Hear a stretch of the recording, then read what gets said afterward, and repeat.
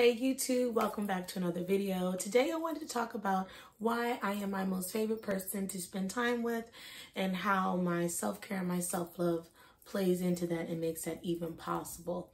I know I have mentioned sisterhood, and we know that human connection and friends, families, and our partners and husbands and boyfriends and fiancés and all these different people in our lives and even our children, we need them and they need us. And you know, you can't be an island, not all the time, but you can really kind of gauge how much your self-love is at its optimal functioning level when you can really be by your damn self. And being by yourself, it's something that is just so crucial.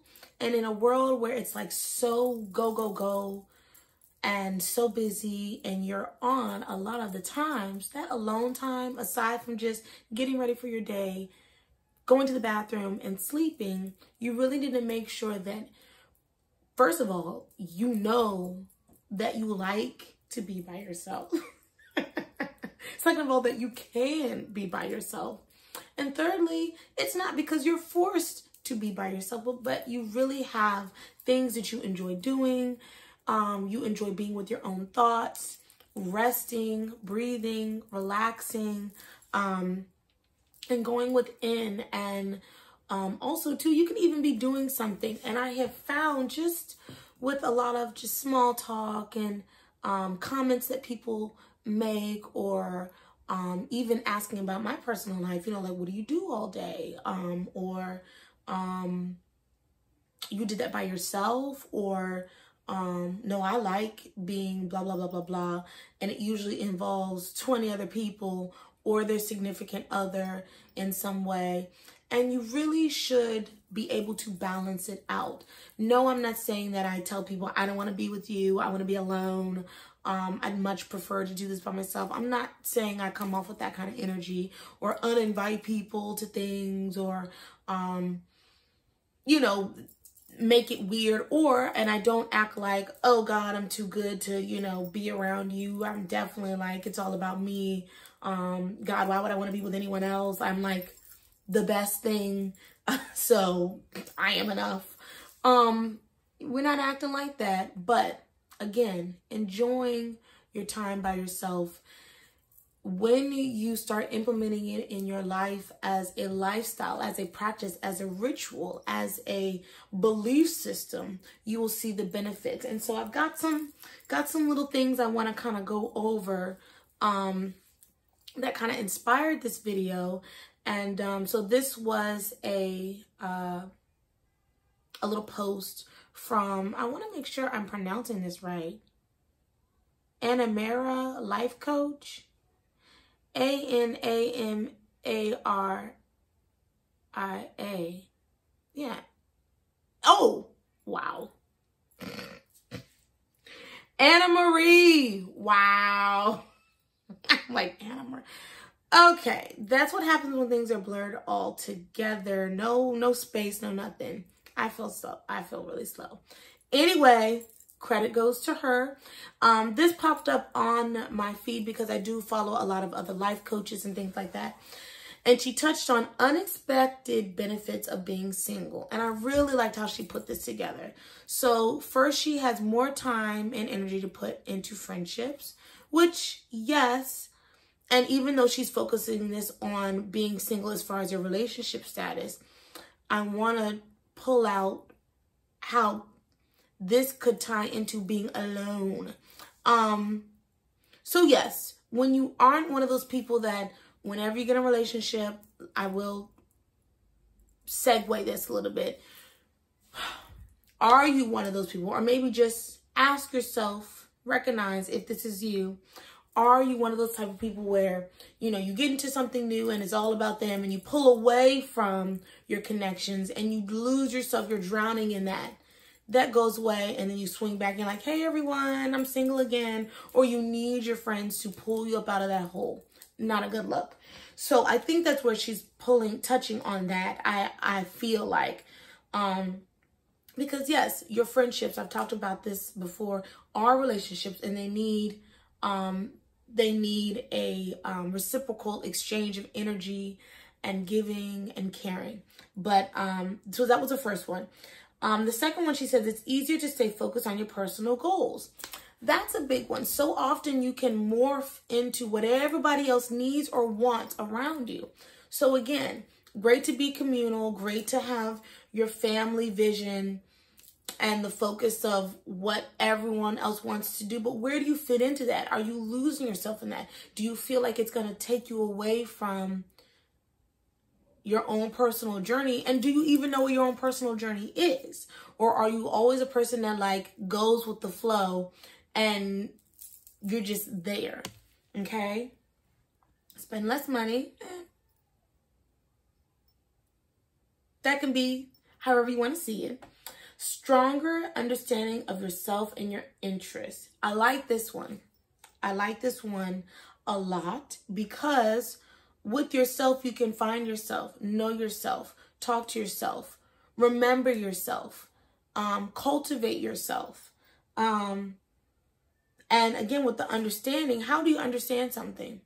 Learning, focus, paying attention to it, paying attention to yourself. If no one is around distracting you and constantly bombarding you with their wants and needs and whatever, especially if they're a very dominant energy, then you have time to be like, what do I want? What do I want to do? Where do I want to be? What do I like? Can be more spontaneous. That's a good one. Not putting yourself in a box, you know, with yourself. You can begin to push yourself and be like, well, I'll be waiting forever, waiting for everyone else, or I could just do it. I can go to the museum. I can go to a museum. I can go on a walk. I can go see a movie. I can go, and I'm going to touch on the TV watching and the movies a little later. I'm a little biased about that. That is going to be my insert of my own personal, how I roll with the movies and the TV and the screen time, but we'll get into that. But you can be more spontaneous and really, you know, you don't have to wait for anyone's availability, you know, their time schedule. Well, not this Friday, next Friday. Now you're putting things on hold. Now you're like, you know. Last thing she has, it's great. It's a great feeling to know that all you need to feel whole and happy is you. That is the icing on the cake with this whole thing. That sometimes being so fluid, so accommodating, that's a big word that I really have to check. So about everyone else, being kind, being considerate, wanting to include everyone else, or feeling like you need other people to share your joy, share the moment. You know, like you are all that you really need. And that happiness comes from inside out. So let's go to the next thing that's going to keep me on track with this video so I don't ramble. There are 6 categories that I agree with that are part of your self-care, self-love. That is physical, psychological, emotional, spiritual, social, and professional. We're going to bump social down. Alone, you need to have something that you do in every category. I would suggest. I found that when I did this for myself, and not a very formal way, just flow with it. I feel very balanced and I feel very accomplished. Let's go over some ideas or suggestions in these categories. So the physical, by yourself, I touched on this before. You know, getting active, going and doing something out of your comfort zone that, again, you don't need a party. You know, enjoy scenery, take a mini trip, make yourself beautiful, do something. You don't need your girlfriend to go get your nails done. Go get your nails done by yourself. Don't start slacking on that. Oh, I'm waiting for blah, blah, blah, blah, blah. Look, oh my goodness, let's touch on this. We're really gonna be honest. I know things happen when we get busy, and you know, and maybe even your financial. Okay, work on the finances so that you don't have to have gaps in between your sets. You are missing 3 nails and you're way overdue with your fill-in if nails are your thing. If not that, manicure. If you don't paint your own nails, don't let your dip and your gel polish be looking chipped and you're like, yeah, so overdue, because people notice the hands. And even we were somewhere and my daughter said, I like your nails. And I looked and I'm like, oh, baby, why do you like her 5 nails? She got 3 on one hand, 2 on the other. She's like, oh, honey, these are so old. I need to get these done. It was so far beyond getting them done. You didn't just break them all in like a day's time and couldn't get, like, they were white. So like they were a little ashy. And it was just so bad. And then you could tell that some of them hadn't even broken. They were all the way off. Like they had popped off. It was just like, if eyebrows is your thing, set it up and make sure that you have your, before you get out of that chair for your next threading, waxing, whatever, book the next appointment. If it's not eyebrows, if your lashes, stay up on your lashes. If it's your workout routine, do not wait for your friends, your gym buddies, your trainer to get their life together and squeeze you in, schedule in. Go by your damn self. Discipline. If it's facials, if it's your tanning, I don't know, if it's your pedicures, if it's your whatever it is, go by yourself and get it on that calendar, or plan it around your finances. Okay? Who can't do every 2 weeks? Okay? I'm just saying. Cause physical appearance is there. Hygiene, regularly, scheduling your dentist appointments. And I would even say esthetician, dermatologist, if you're looking into getting some work done, whatever it is, make that a priority and put on. Don't just keep talking about it. Go and do these things. Okay? That was like a tangent. Psychological. Did I say psychological? Yes, I did. Okay, so some examples of psychological would be practicing a hobby, learning something new, challenging yourself, doing something creative. Let me touch on the creativity. Everything doesn't have to be a business. Do not add added pressure to yourself like, oh, maybe I could sell this. Maybe, who cares if this is like, up to the standard of like, would anyone want this, need this? Can this supply a need? Just make something beautiful and allow yourself the space to really be a kid again. When you get into this thing of like, even if don't consider yourself a crafter, any kind of expression of making something that is beautiful to you, it could be a flower arrangement. It could be taking a picture and then getting the picture printed and then picking a nice frame. It could be taking a class. Everything is back to normal now. So you have Joann's, you have Michael's, you have Hobby Lobby and places like this that will teach you a skill or a way to do something. You'd be surprised how fun you would find something to be. Screen time.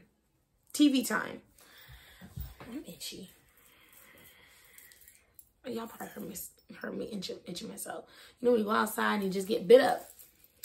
Okay, so the watching movies, watching TV shows, I get it. You're escaping, you're, living through the character, you're feeling the feels, it might be a great story.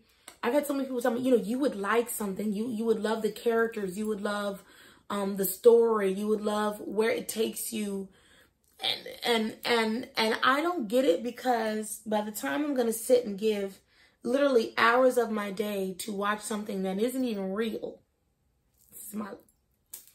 I would like to go and experience that for myself. So instead of watching this character go to this downtown, beach town, whatever, and, meet someone and shop and you watch her do her little things, I'm going to get in my car, drive to, say, Alexandria, Virginia, Old Town Alexandria, where they have the water taxi, all the best breweries and restaurants and shops and historic areas, and the water taxi takes you over into Maryland and DC on the Potomac, and live music. You see the difference? Why would I sit in my house to watch the leading character find love, do all these things, go all these places? It's summertime. It's beautiful weather. I love being outdoors. I love just, I'm going to go and I'm going to come back with my own memories and my own, like, oh, I met, you know, this person, that person. I talked to my bartender. I tried great food. You know, I learned something about history. Yeah, baby. Can I have a popsicle? A popsicle?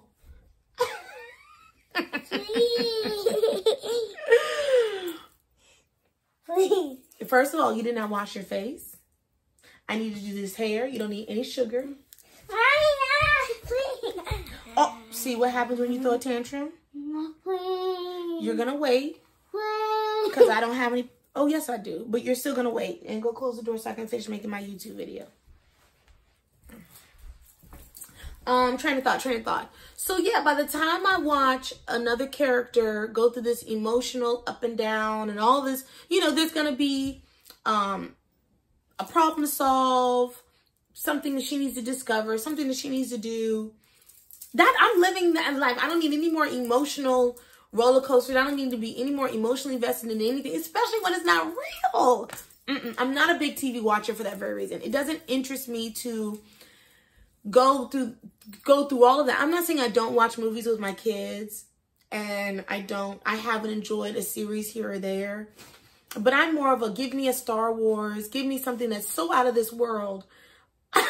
You know what I mean? Spaceships, magical creatures, you know, sci-fi, that kind of stuff. I'm not, my life is enough to fully engage myself and be like, girl, I don't know about P-Valley and all these different series that everyone's raving about. Let me tell you what happened when I went out the other night and I met like 3 different guys and they all bought my drinks, and then I got my dinner paid for, and then I got invited to this other venue where they had like live music, and then after that I went and caught an Uber and went over here and met up with these people, and then I did hookah, and then I did, you know what I mean? Like a night in the life of DC, bar, club, hopping, just enjoying my 30s. I don't need any help in that category. And so my point is, you could be creating whatever it is that you want to experience if you were to get out there and do it. No, I'm not always alone when I do that, because I am connecting and interacting with people and meeting new people. So it isn't like, oh, always solo, but I'm not afraid to go by myself and then see what happens when I get there. You know what I mean? It's like the world opens up to me. So it's like when my girlfriends, you know, hey, you know, what have you been up to? I'm like, girl, do I have a story for you? No, I haven't had time to watch everybody else live life around me. No. And especially when it's fiction. Like, it's nothing to pull from. Like, someone sat there and dreamed all this up.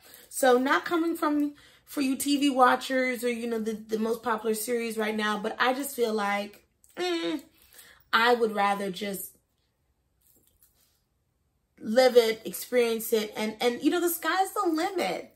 But you can't be afraid to go and do something and see what happens, because just like you're watching a story unfold on the TV screen, when you're out and you're doing things that you want to do, you're calling the shots. You're writing the story. You are ever creating. You are the main character. All eyes on you, boo.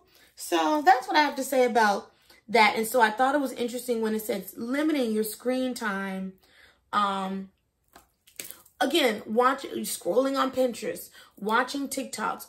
You're watching all these people show you how they cook, travel, you know, create, decorate, learn something new, try something new, get out of their comfort zone. Okay, they get a like, they get a comment, a heart, a share, and you're sitting on the couch, sedentary, gaining weight if you're not moving around, burning some calories. And you've wasted how much time?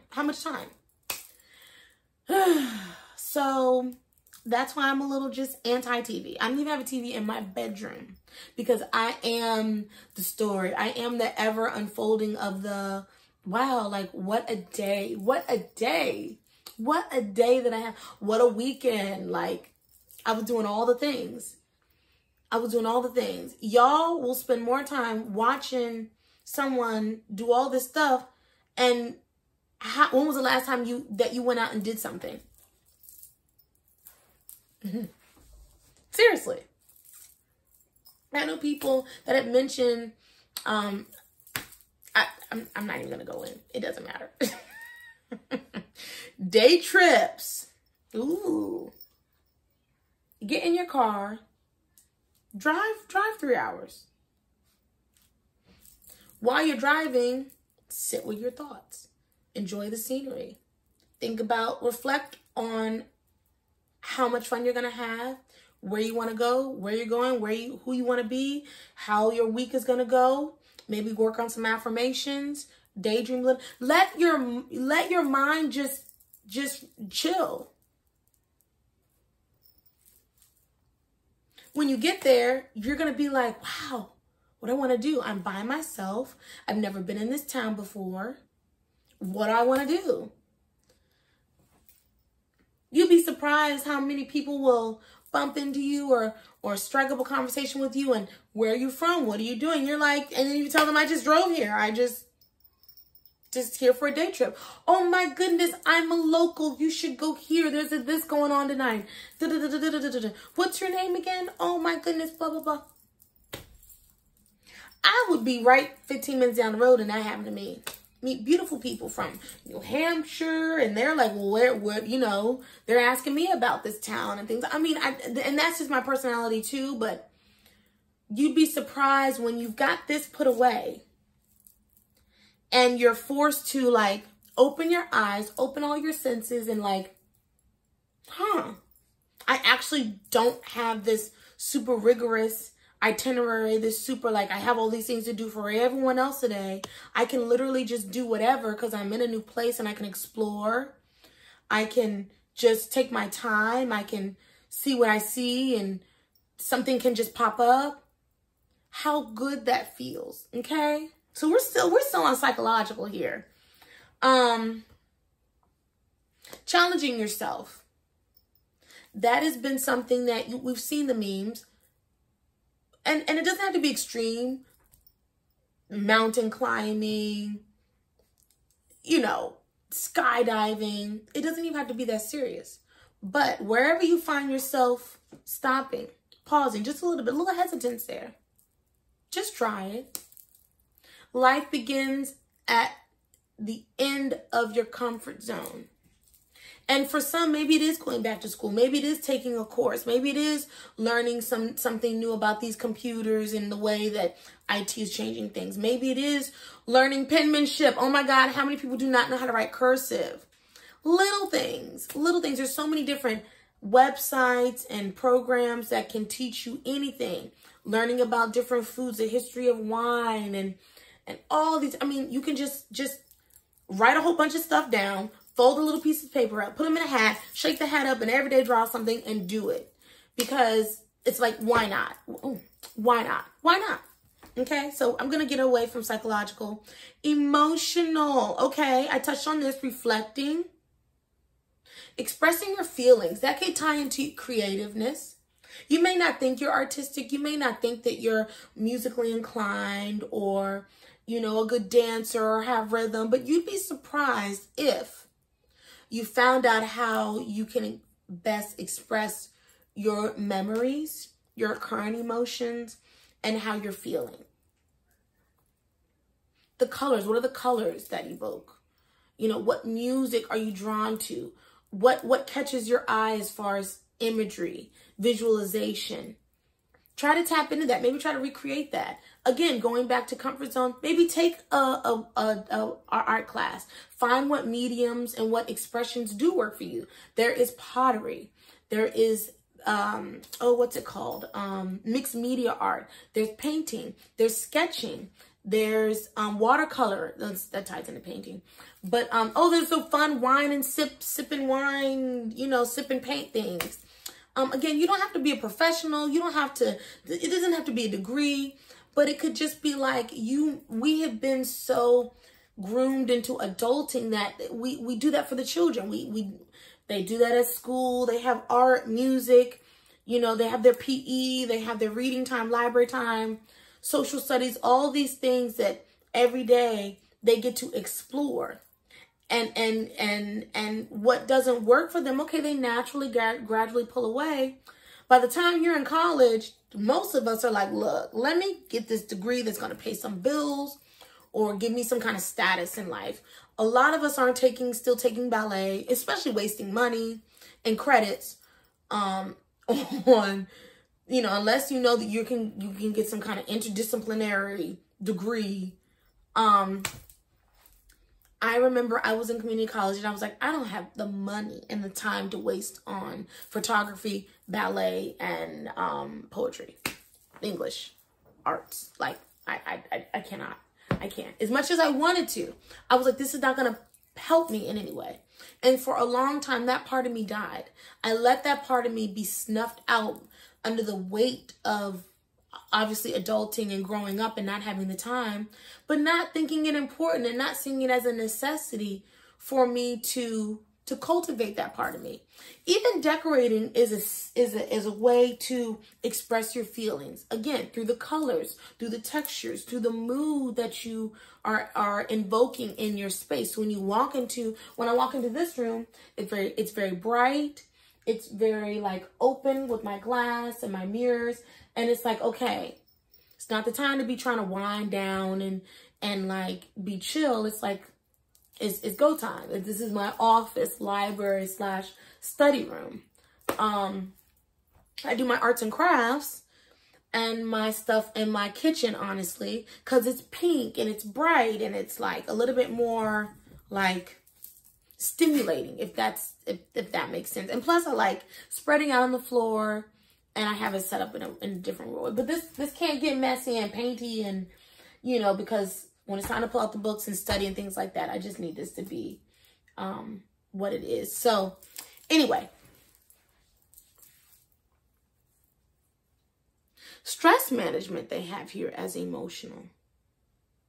I can see that. Again, ooh, my nose itches. Where you are identifying your triggers. What causes your stress? And then what are you going to do about it? What is the total opposite of that action, that behavior, that environment, that thing, whatever it is? And it could be people.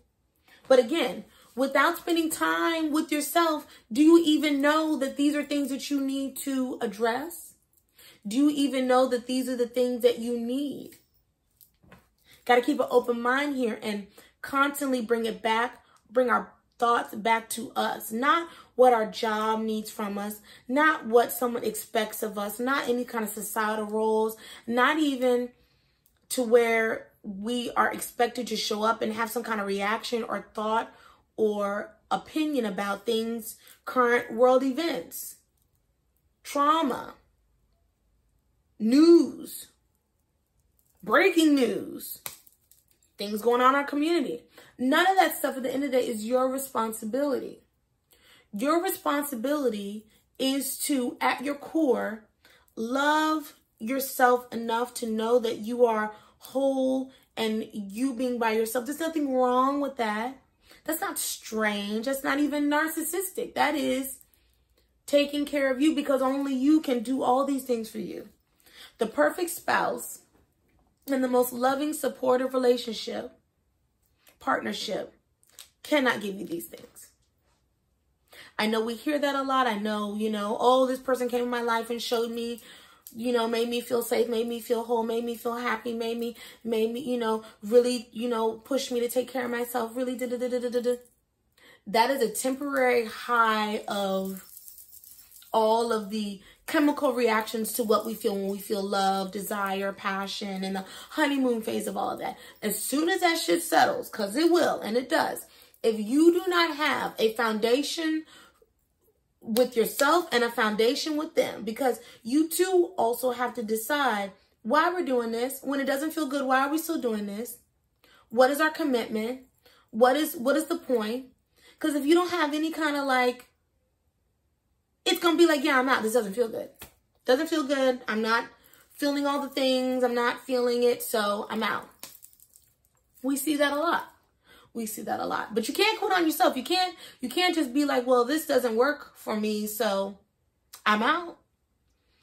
What that looks like is relationship hopping with all the wrong people, can never get it together.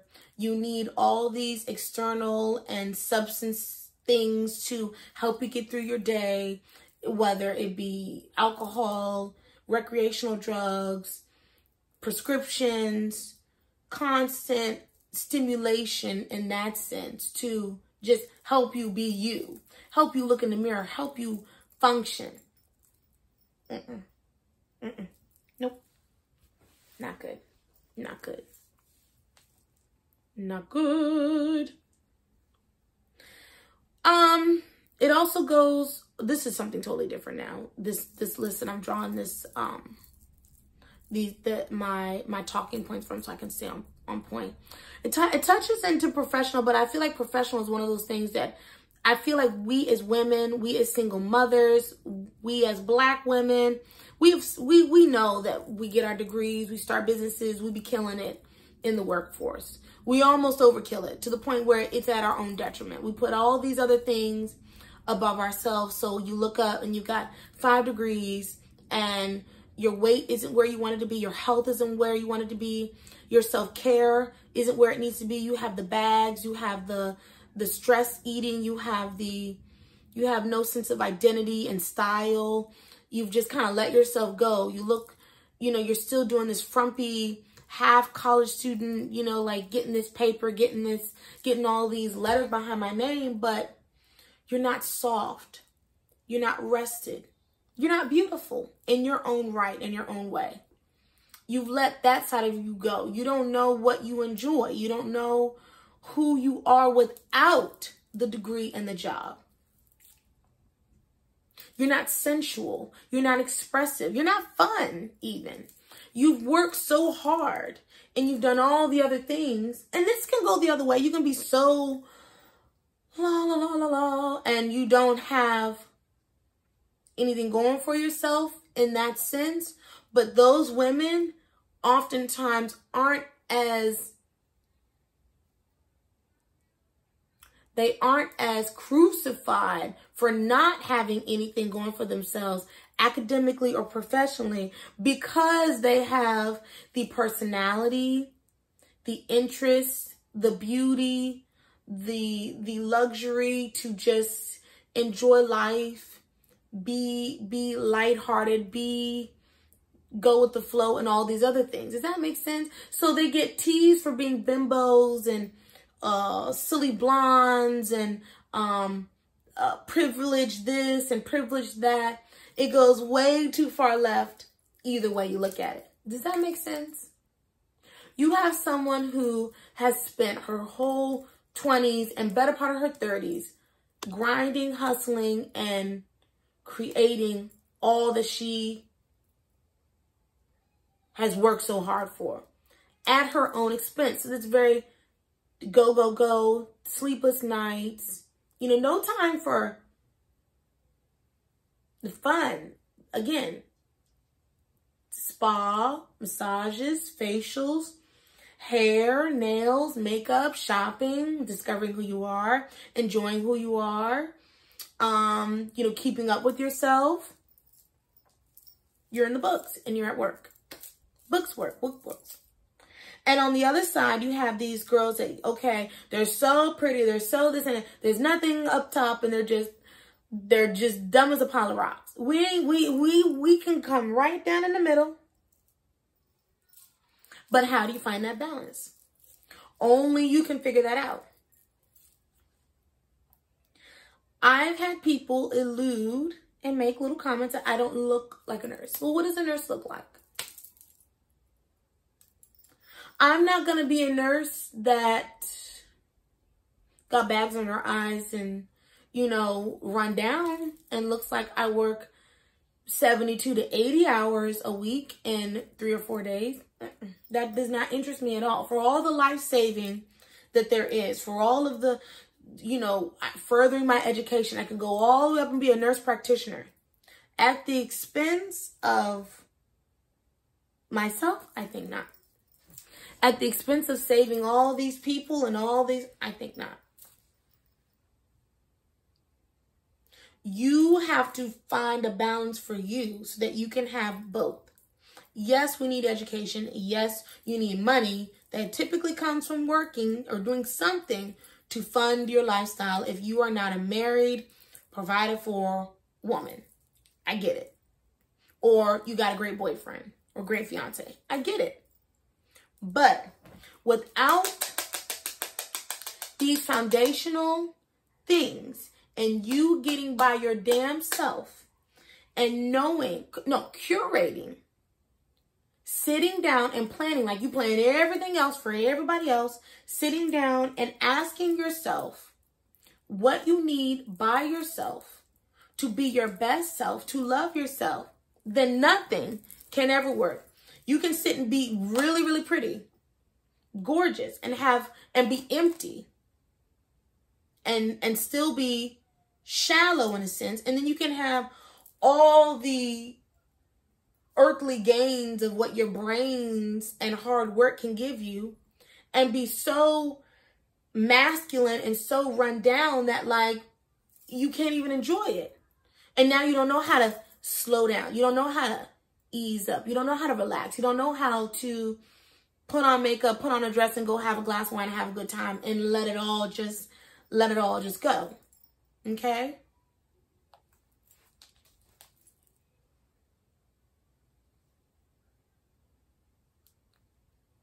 Reading. I didn't touch on reading. That ties into challenging yourself.